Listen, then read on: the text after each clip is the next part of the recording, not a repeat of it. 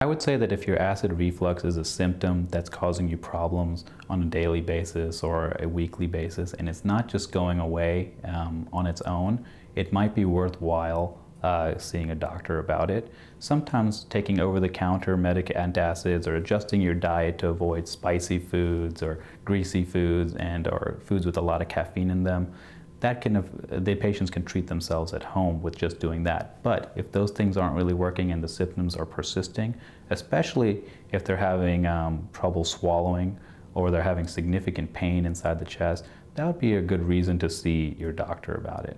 Actually, anybody who's over 55 years of age and has symptoms of acid reflux, our National Society recommend them having an endoscopy to evaluate the esophagus. What we're looking to see is are there any damage or sequela from the acid reflux itself? Because when acid continually goes inside the esophagus, it can cause inflammation, it can cause ulcers, and it can cause something called esophagitis. Esophagitis can lead to strictures or narrowing in the esophagus, which makes food difficult to go down.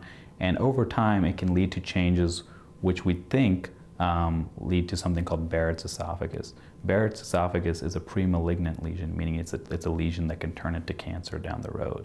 So chronic acid reflux is thought to be a precursor for possibly developing cancer down the road if it's not controlled. So these are the reasons why in patients above 55 years of age, weight loss, intractable nausea and vomiting, and trouble swallowing, or who are anemic, those are patients that really need to have an endoscopy for evaluation.